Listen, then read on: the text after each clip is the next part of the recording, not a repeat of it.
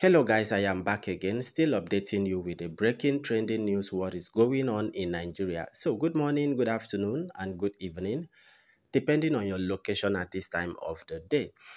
All right, guys, still on Nnamdi Kanu's case, the Federal High Court in Abuja, as at yesterday, Friday, dismissed the fundamental right enforcement suit filed by Nnamdi Kanu against the DSS. We already know the details of the whole story. Nnamdi Kanu's case is coming up on the 30th of this month, June, and he is currently still in DSS facility.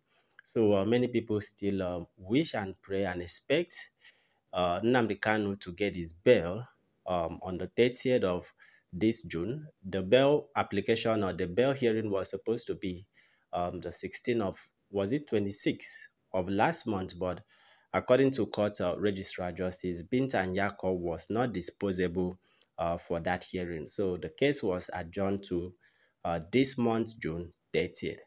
Okay, so Justice Taiwo in a judgment dismissed the suit for lacking in merit and substance.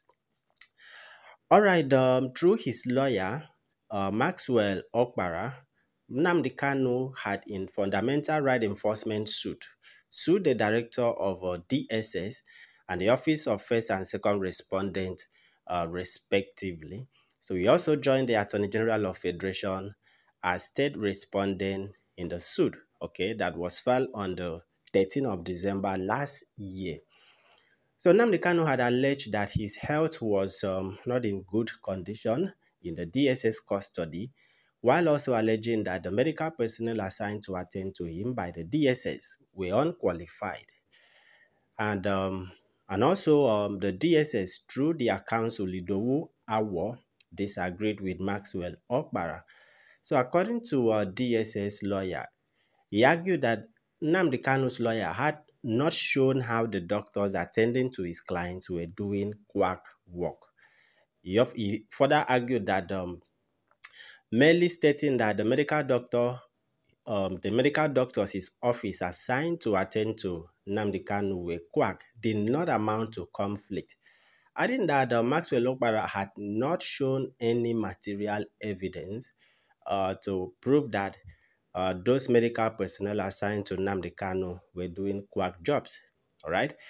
And then delivering the judgment, Justice Taiwo held that Nnamdi Kanu had not provided sufficient evidence that his fundamental right were infringed upon by security agent, that is the DSS, okay, as there is no proof of torture before the court.